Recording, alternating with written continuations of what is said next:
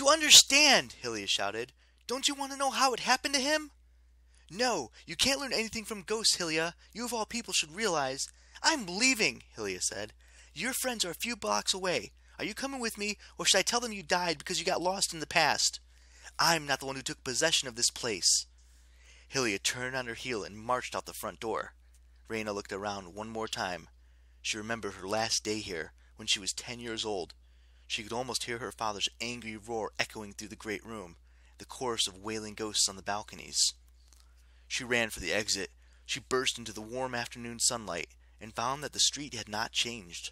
The crumbling pastel houses, the blue cobblestones, dozens of cats leaping under cars or in the shade of banana trees.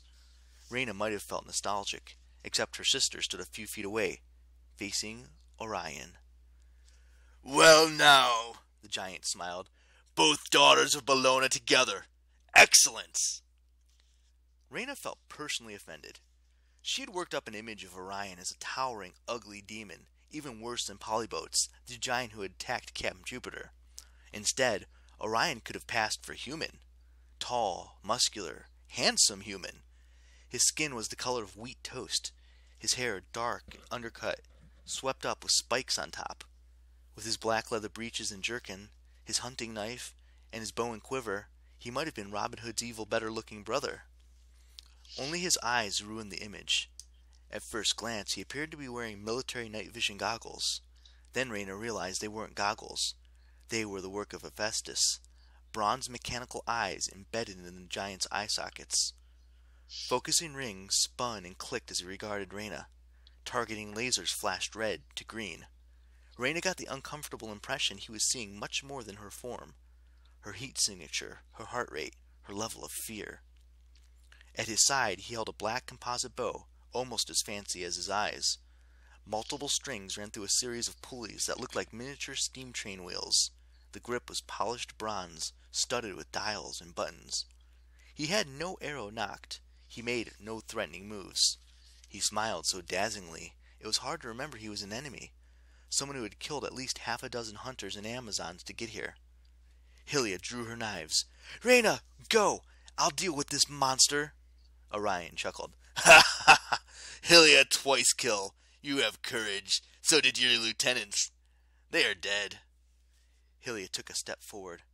Raina grabbed her arm. Orion, she said, you have enough Amazon blood on your hands. Perhaps it's time you try a Roman. The giant's eyes clicked and dilated. Red laser dots floated across Raina's breastplate. Aha! The young praetor. I admit I've been curious. Before I slay you, perhaps you'll enlighten me. Why would a child of Rome go through such lengths to help the Greeks? You have forfeited your rank, abandoned your legion, made yourself an outlaw. And for what? Jason Grace scorned you. Percy Jackson refused you. Haven't you been, what's the word, dumped enough? Raina's ears buzzed. She recalled Aphrodite's warning 2 years ago in Charleston. You will not find love where you wish or where you hope. No demigod shall steal your heart. She forced herself to meet the giant's gaze. I don't define myself by the boys who make or may not like me. Brave words! The giant's smile was infuriating. But you are no different from the Amazons, or the hunters, or Artemis herself. You speak of strength and independence. As soon as you face a man of true powers, your confidence crumbles. You feel threatened by my dominance and how it attracts you.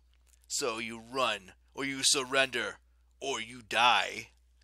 Hylia shrugged off Raina's hand. I will kill you, giant. I will chop you into pieces so small. Hylia, Raina interrupted. Whatever else happened here, she could not watch her sister die. Raina had to keep the giant focused on her. Orion, you claim to be strong, yet you couldn't keep the vows of the hunts. You died rejected, and now you're running errands for your mother. So tell me again, how exactly are you threatening? Orion's jaw muscles clenched. His smile became thinner and colder.